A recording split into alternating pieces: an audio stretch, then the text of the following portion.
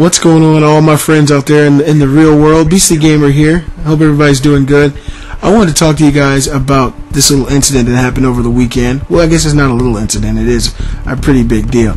Sony's PlayStation Network was hacked and compromised over the weekend, and it debilitated the system. People were not able to play their games. People were not able to access things like Netflix, and it was very frustrating. Now, over the weekend, I was actually pretty busy. I was helping my father move, so I didn't get to do too much gaming, but Sunday night, I found out about the hack. And to say the least, I'm very disappointed in Sony. And I think a lot of us out there who love the PS4 and love Sony games are frustrated with their PlayStation Plus security parameters. 2011, we had the biggest video game hack of all time happen. It happened to Sony. Their systems were down for over 2 months, and everyone's personal credit card information was accessed by a group of hackers that had a vendetta.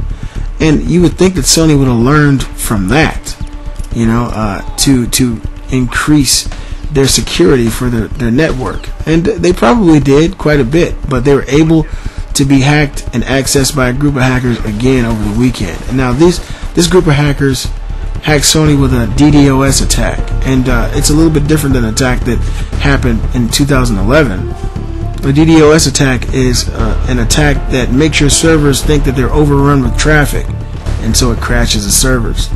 And so this particular attack wasn't looking for anyone's personal data or information or credit card information, but they basically wanted to debilitate the PlayStation Network for the users, which is unfortunate for us that there is a group of people out there who want to screw up our gaming experience.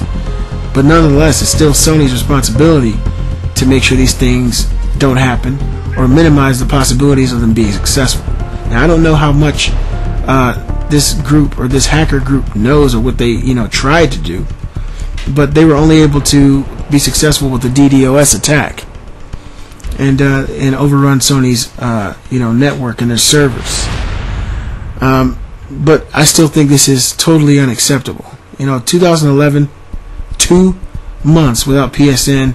Of course, PSN in 2011 was totally free, so you can't really complain too much about something that you're not paying for in the first place. But it broke the experience for so many people that Sony ended up giving out 2 free games to everybody. And 2 free games for a service you didn't pay for in the first place is not bad. But if you think about the fact that you couldn't get online or play games or even play single player games that you bought through the PlayStation Network for 2 months, that's extremely disheartening and frustrating.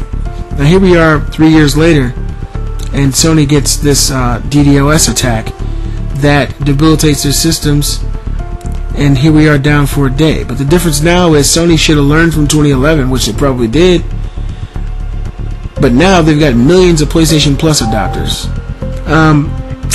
But we got millions of people now who own, who subscribe to the PlayStation Plus, and that's so much money, and all that money could be going into the security infrastructure of the PlayStation Network to minimize possibilities of this happening.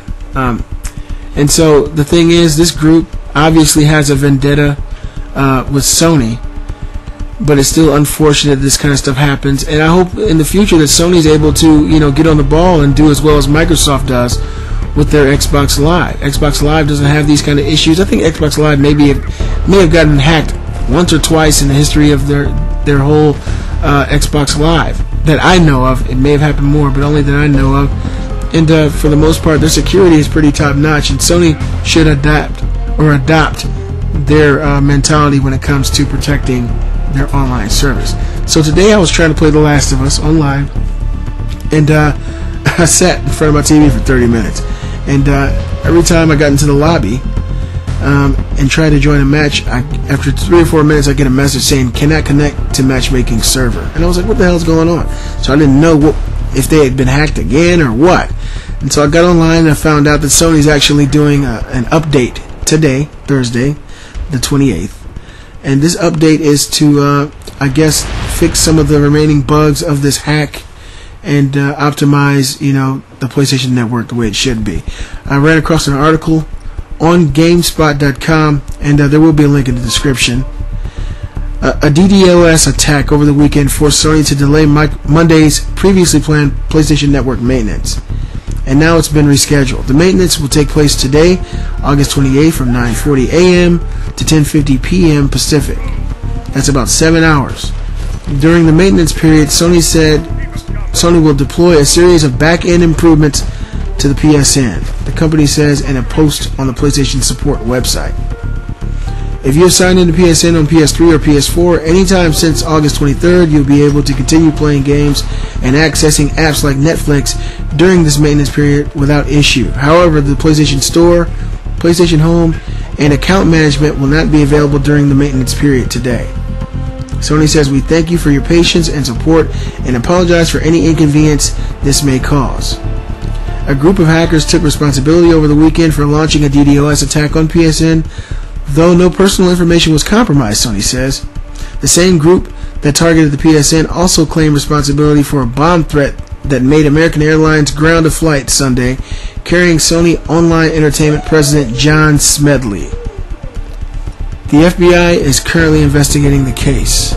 Whoever this group is, this hacking group, they obviously have a vendetta against Sony, and if they're going that far just to smite Sony, who knows, man? Maybe all the protection in the world, this group of hackers would have tried their best to do something to the network. So who knows?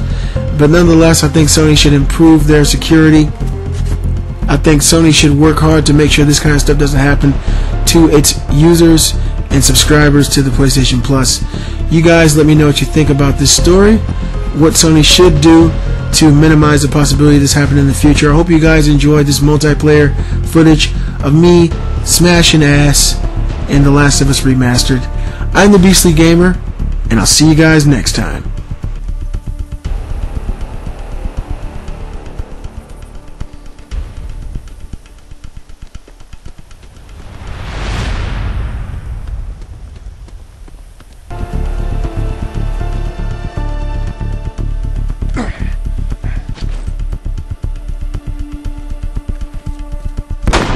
Uniform down!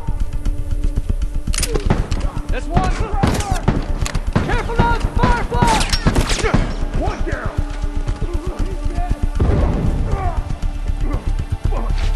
I'm down!